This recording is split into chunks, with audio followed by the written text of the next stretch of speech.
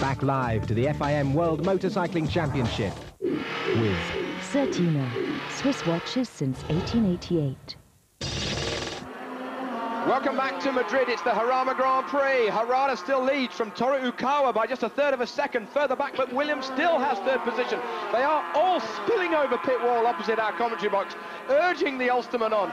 Meanwhile, he is still 0.5 of a second ahead of Haruchika Aoki. Fuchs on the brake had managed to come up into about fourth position, but he lost it on that last lap. But here is the danger man. Yeah, we saw Fuchs up there. He dropped back with Capirossi on that Works Aprilia. He is lapping very quickly, did a 35.3 on the last lap. Well, that is better than a second quicker than Jeremy McWilliams. So I think we're going to see the man spoil the party for the Ulsterman here. Could be Capirossi, unless he comes into some kind of problems here with that very quick Works Aprilia, in spite of the fact that he did a long dirt track excursion at the end of the straightaway and really was fortunate to get back on the track at all. He could have killed the engine out there. He was spinning it up. He was almost in up to his axle, it looked to us like. And here we've got the battle at the front between these two Japanese riders, Harada on the Aprilia and then Ukawa on the improved, but perhaps not as good as it should be, NSR. I think there are some bits on it that they've reverted back to the sort of Mugello specification. It's a bit of a mishmash between the Mugello spec and the Poricar spec, and they've really gone back to what they know. Yeah, it sounded very good when I was out on the track the other day listening to this bike come out of the corners. It certainly sounded better, let's say, than let's say Stefano Perugini's machine. Perugini, by the way, 12th in 12th place. So the Perugini NSR is struggling a little. Meanwhile, over the line we go. We complete lap 11 of 28. The pit ball goes out for the sparkling number 9 of Jeremy McWilliams. Comes past our box. He has a lead over Haruchika Aoki, still of 0.5 of a second. There is Aoki, number 6, but it's not going to be Aoki because Cardoso looks as if Aoki is going to be taking him. Does Cardoso make the move stick? I think it did not. Not yet. Cardoso looking very aggressive back there. He may try something at the Le Mans S's as they come up this time. Now they're coming into the Le Mans S's, but he's a little bit too far back. Cardoso on the semi-works supported with Kenneth 3 Yamaha. We've not seen him running so well at all. We're at the Jarama Grand Prix, the Grand Prix of the Community of Madrid. That's got to be worth a couple of extra horsepower to him. Jeremy McWilliams third and looking very strong in that third position. I still think the danger is not going to come so much to Jeremy from this group immediately with him, but there's Costes off the track, so that completes a wonderful day as the two Tech 3 Yamahas off the track at the same place. Two Tech 3 Hondas, Chesterfield Tech 3 Hondas off the track at the same place. Costes, the young Frenchman, he goes into the gravel. Unfortunately, gets away with it. There is Louis Dantine. He looks over his shoulder and sees number 11, Jürgen Fuchs, deep dark blue, and he's looming large in the visor of his crash helmet. But meanwhile, it's McWilliams who's still in that third position. Well, we haven't got any Americans running in the 250 class for me to get excited about, but we do have some Pittsburgh, Pennsylvania technology running here with Team Optimum. And of course, Jeremy McWilliams, a guy it's really easy for me to get behind because he's a veteran Grand Prix rider, 34-year-old. He's paid his dues in the 500 class, came into the 250 class with a private machine, and he has really been, in a lot of ways, he's been the story of the season this year. Now this is the battle for 3rd, 4th, 5th, 6th and 7th position, because here is Loris Capirossi. He has just set his fastest lap of the race, which by the way is comparable with the lap time of Tetsuya Harada, who's leading it. I remind you that Harada is leading with Ukawa. Those two, they're about 9 seconds ahead of this battle for 3rd position. Whoa, we got too much okay. Looked like he was completely off the screen there, but Harada has pulled out a little bit of a gap here on Ukawa. Now, Harada lapping on the last lap at a 35.1. Ukawa did a 35.2. To give you an idea of the pace these leaders, they're pulling away from McWilliams, Aoki, Cardoso, and Fuchs, who are all running mid to high 36s. And then you've got the danger coming from the rear here. In 7th position, number 65, Capirossi. He's lapping 35.1. That was the quickest lap that he's done in the race, and nearly as quick. And Perugini has retired. Perugini's in the garage, and his day is run. Very disappointing season so far for Stefano Perugini on the Castrol Honda.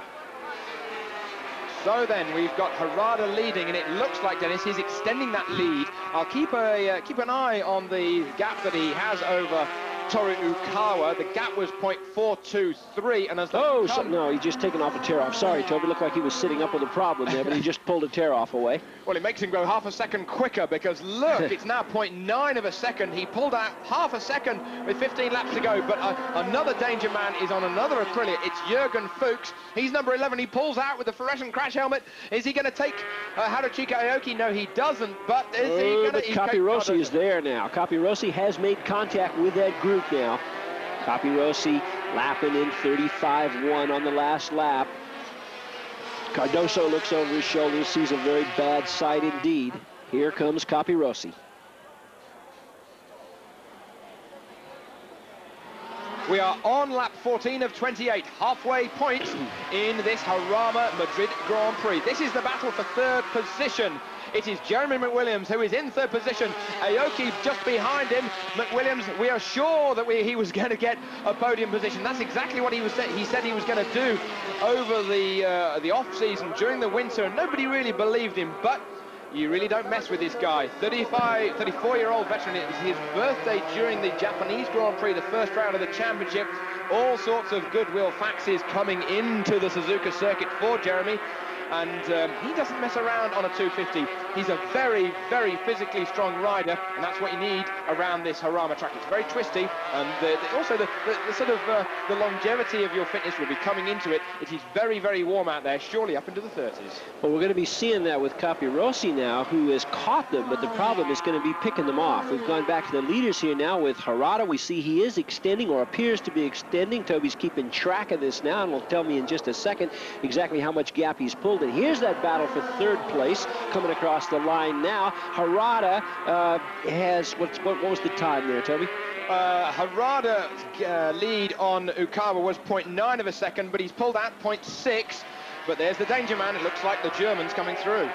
Well, now it looks as if also the German's coming through, and also the Italian, because Capirossi has gotten by Cardoso, and he started to pick riders off as he works his way back. He's got to be patient. Jarama is a difficult racetrack to pass at. You've got to pick your spots. When you're riding an Aprilia, some of those spots can be the straightaways. That helps a bit. Loris Capirossi will be working his way through here. Theoretically, on the basis of the lap times he's doing, we could see him on the podium. Jeremy McWilliams will be doing everything he can to prevent that. Well, I was out there watching the 250 qualifying session yesterday up on the inside of the corner here that we're coming into, and I can tell you that it was actually Valentino Rossi, who's out of the race, by the way, and Jürgen Fuchs, who was really strong out of this corner here. They were right on the gas, giving it a huge handful, but having said that, I correct myself before I actually say it. Jeremy's holding his own ground, but I think he might be on borrowed time, unfortunately. We're back with the leaders. There is the black bike of Harada on the right-hand side of your screen. Toru Ukawa is just coming in to clip the apex of the last corner there. The gap was 1.5 seconds between Harada and Ukawa, and tick, tick, tick. It's going to be a lot more than that. It's 2.3 now. 0.8 in one lap, Dennis. Well, Ukawa, and we've got Sebastian Porto, the Argentine rider, retiring here, pulling into pit lane. And he was not having a very good day. He was down in 16th position. Well, Capirossi's moved up yet another place now. Capirossi is back up into 5th and looking up the inside of Fuchs. So Fuchs on a semi-works Aprilia, and then Capirossi on a works Aprilia, and they are both trying to get up on Jeremy McWilliams to take that third place away from him. We've got 13 laps to go, and Jeremy, wow, he wishes he could see that checkered flag a little bit sooner, I am sure. I can tell you down in pit lane at the Queen's University Belfast squad, they've actually got the welding torch out on their stand, the sort of scaffolding stand they have on pit wall, because they've had to strengthen it. There are so many people on it. It is a sea of black and red shirts, which is their team uniform. It is bending in the middle, but I think he's on borrowed time, but he's fighting hard. He's nobly taking the fight to those works Aprilias. They've got so much grunt at the top end. Rumours of well over 100 horsepower out of a 250cc two-stroke twin-cylinder engine. That is an enormous amount, but he's holding his ground. McWilliams is in 3rd position. We're on lap 16. Well, McWilliams is going to have to try to make that bike as wide as he possibly can over these last laps. He's going to the Bugatti hairpin now. Capirossi up the inside of Fuchs now. He's made that move, so it's going to be Capirossi taking the threat to Jeremy McWilliams now. This is second place. Well, it's first and second here, Harada and Ukawa. And you see that huge gap as it opens up there. Harada at the end of the straight here at Jarama, the only place you get fifth and sixth gear in. The rest of this racetrack is all first to fourth. There's McWilliams leading from Capirossi across the start-finish line now. They'll be coming down toward that funnel at the end of the straightaway, so Jeremy's going to have to be very defensive. He's got a lot of places to cover here, but Capirossi was able to blast past before they even really got onto the brakes, and now is up into third place. Nothing very technical about that, just head down and right hand well and truly open. So McWilliams, at least he was in third position, and it was interesting to see yesterday that he's gaining even more respect in the paddock, because people on NSRs and Aprilias are looking to McWilliams for a tow in practice to get a slipstreaming effect from him. Oh, look at Capirossi, look at the supreme power of that Aprilia, just rocketing away up the hill as they go over the crest of it, behind the enormous crowd that we've got here at Jarama. We are on lap 17. It's going to be a real large last few laps to try and get that third position back from Capirossi for Jeremy McWilliams as the crowd applauds. I don't know if it's in sympathy, but here comes Fuchs. McWilliams takes a wide line. We're coming down to the hairpin. Yeah, don't forget this Aprilia, the Dock Shop Aprilia of Fuchs is not going to be an awful lot slower than the works Aprilia of Loris Capirossi, so Jeremy well going to be pushed to the limit here. And let's keep our eye on Cardoso. The Spanish fans certainly are, because he's going to be trying to put a move on Harachica Oki, as right now Cardoso's back in 7th place. Harada out on his own. He's just going to be counting the laps down on his board now. Ukawa fading away behind him, and Harada, who won the World's Championship here in 1993, looks like he's en route to win the Grand Prix of the Community of Madrid, as long as that Aprilia keeps ticking. Fourth position, it's going to be between McWilliams and Jürgen Fuchs as they come down into that first corner with 11 laps to go. Oh, Fuchs has got him.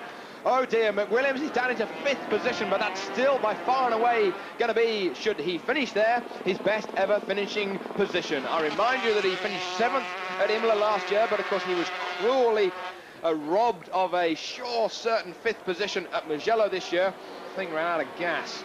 That was very, very bad luck for the Ulsterman. Fuchs in 4th position on that Aprilia, but look at Capirossi. He is just streaking away. I remind you, this is the battle for 3rd, 4th, 5th McWilliams. 6th is Harachica Aoki on the dark blue number 6 machine. And then it's going to be the red Antenna Tre Yamaha of Jose Luis Cardoso, who is in that 7th position. As we wait to try and find Tetsuya Harada. He's coming out of the Bugatti hairpin now, going up to 2nd, up to 3rd, maybe just getting 4th gear as he comes into that double apex right-hander that brings him to the top of another hill. Begins then the charge down through the tunnel corner, because the tunnel goes underneath the racetrack. Harada leading the championship by 5 points. He's leading this race. He's going to be by at least 4.5 seconds. He is annihilating Toru Ukawa behind him to the tune of 0.6 of a second a lap. Ukawa is in 2nd position in this race, and then 3rd position is still going to be held by Loris Capirossi. We are on lap 19, so we've just got a few more laps to go here in Madrid.